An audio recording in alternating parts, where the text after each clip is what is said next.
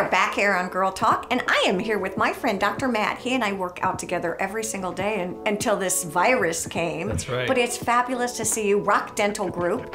And, you know, it's been interesting. Before you all joined us, we were talking about the shifts and changes that you guys have made. And you said people are coming in and it's all wonderful. Yeah, everyone, we're open for hygiene now, so we're doing routine elective dentistry. Okay. Our hygienists are, back at it. We're just trying to do it in a more controlled environment. We are taking temperatures. Oh, wow, okay. Patients wear masks when they come in. We have them come right into the operatories, wash their hands. They do a mouth rinse to try and lower the bacterial load in their mouth. And then they just go about their normal cleanings.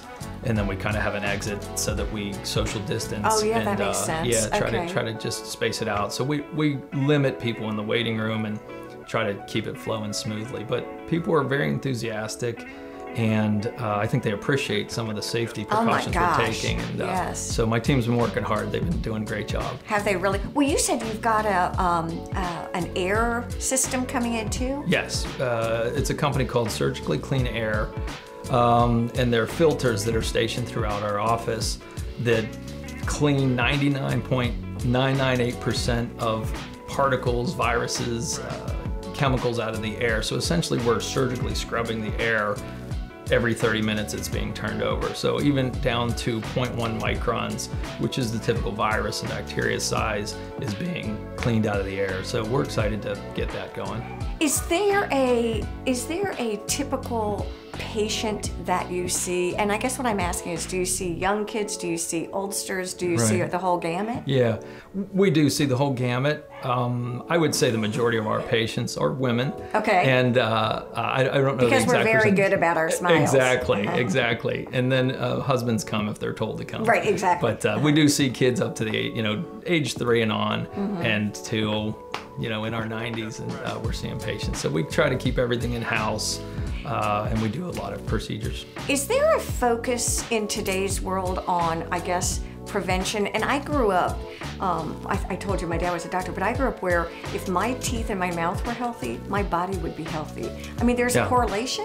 For sure. There's extensive studies and charts and whatever that will match the type of bacteria in the mouth to how it affects liver, heart, things like that. So yeah, it's definitely the gateway of health throughout the body is how we feel. And so we're always trying to promote that idea to all of our patients. What about cosmetics procedures? Is that a big part of the practice too? Yeah, we do a fair amount of everything from whitening to, reconstructive stuff, cosmetics and things like that. So we do a fair amount. Let's ask him the real question. Did you want to be a dentist when you were younger?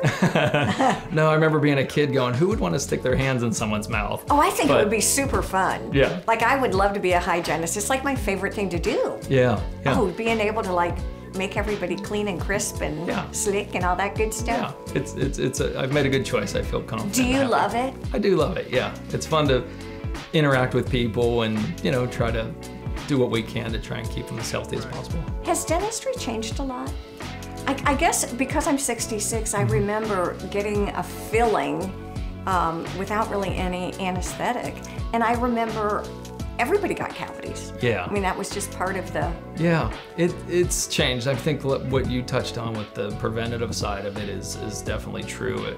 We're seeing kids at young age, and it's become the standard as far as at least coming twice a year for cleanings, x-rays, and things like that. And I think the procedures and the comfort has come a long way in the sense of how we can get things done in a comfortable environment. It's not white-knuckle dentistry anymore. Correct, and I hear stories all the time of, when I was a kid or that, that type of stuff, and then they leave and it's kind of like, oh, that's not what I remember. So it's usually a pretty comfortable experience.